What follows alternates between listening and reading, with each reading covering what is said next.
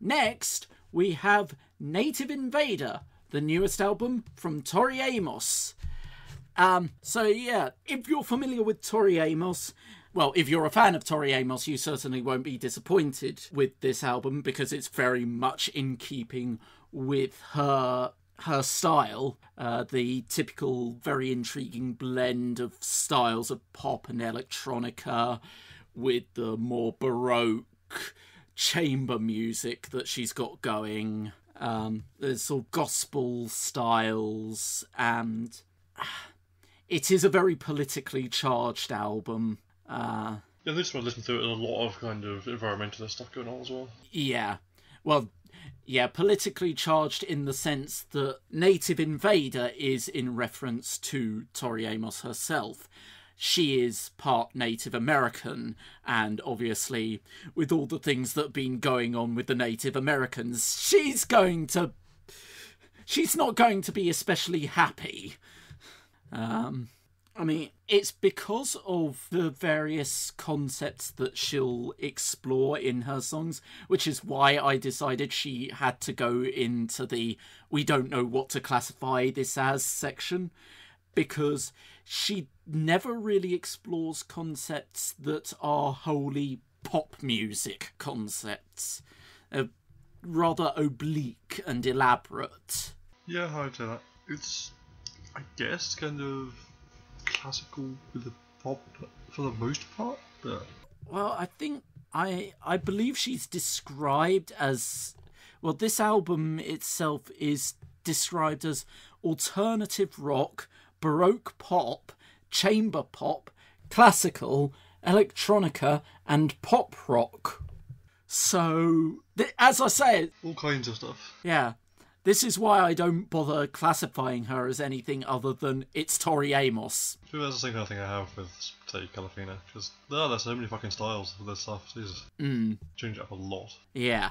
Just depending on the song. It seems to go kind of similar here. Mm. There's a lot of damn good stuff on this album, actually. Yeah. Ones that really stand out to me are songs like Up the Creek and Bang.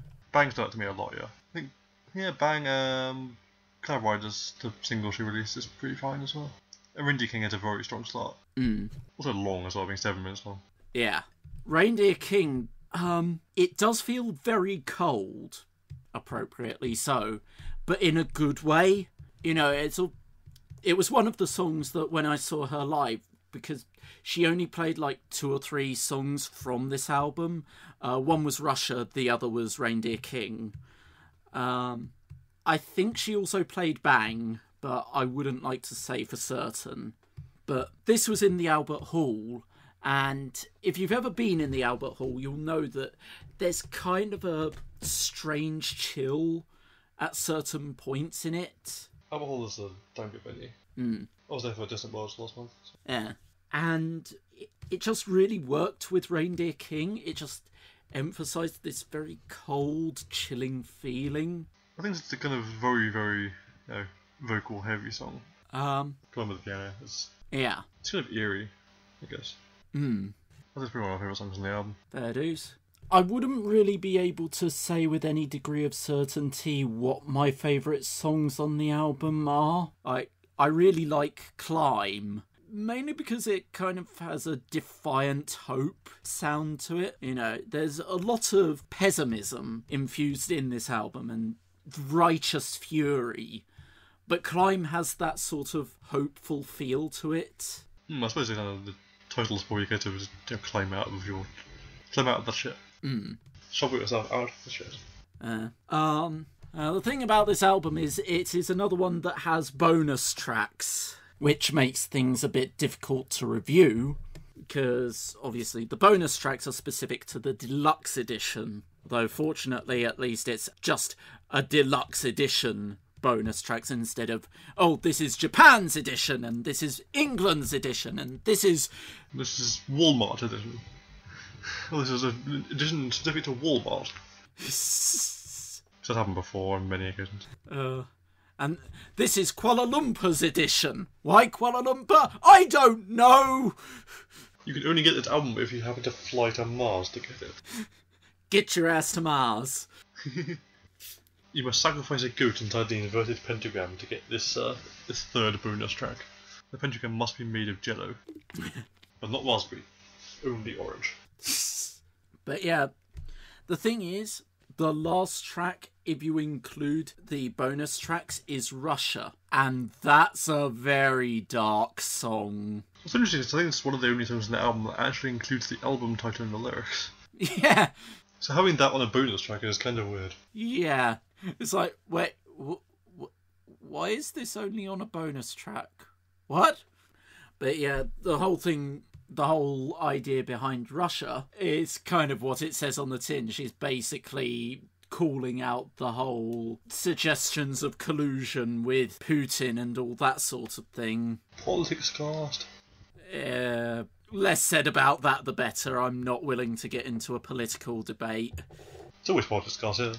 Politics cast o'clock. It's very difficult not to become politics cast when it's a politically charged album. In many cases, it's a politically fueled medium, so... Yeah. Now, including the bonus tracks, so we consider... Right, I'm going to do this in two ways. If we just have it as Native Invader, no bonus tracks, nothing like that, then I probably wouldn't rearrange anything. If I was to include the bonus tracks, I would have Upside Down 2 as the closer. It is? Mainly because Russia feels far too dour as a follow-on.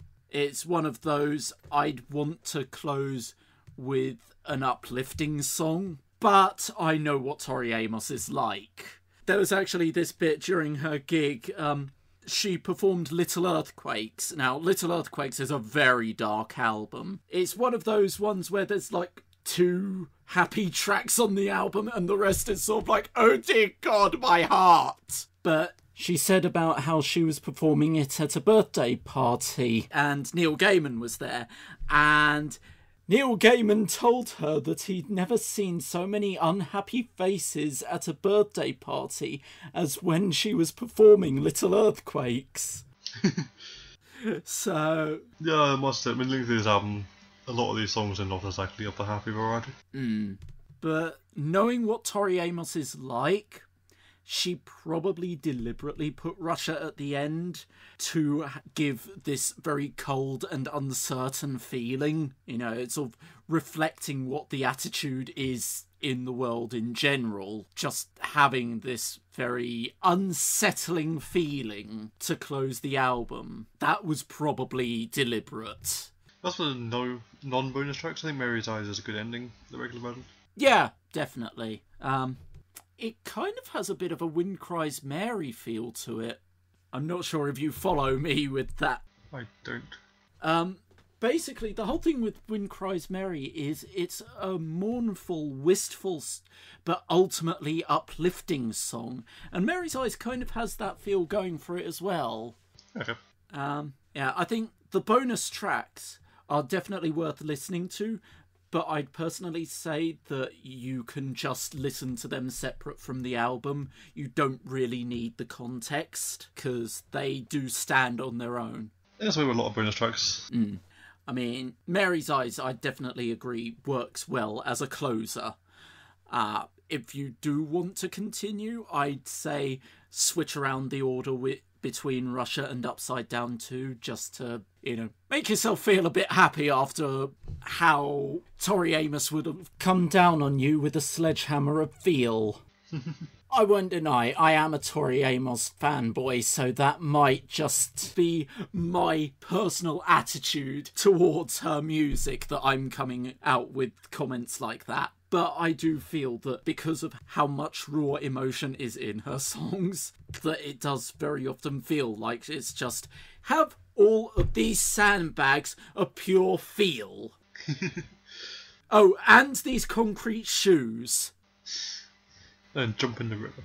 But yeah, what would you give it out of 5?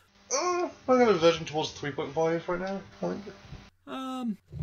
Personally, I'd go 4. Again, I won't deny my score is probably because of being a major Tori Amos fan and knowing that she has had odd missteps, but through her catalogue, this is a very strong addition. Well, I haven't really heard much of her work other than the occasional song here and there, so... A lot of her stuff you probably heard through the walls from me. Quite possibly, yeah. But yeah, I thought this album was pretty strong, and maybe we'll go back and check out some of her other stuff, because there's definitely a lot of quality material. Yeah. Just put out a shit load of stuff, so... This is... Should be something else somewhere that's going to be decent. This is her 15th album. Yeah, it's a lot of material. Yeah, definitely, if you're a Tori Amos fan, if you're just a fan of sort of more piano-driven stuff, this is definitely a go-to. Piano is a quality instrument, so yeah. Next... All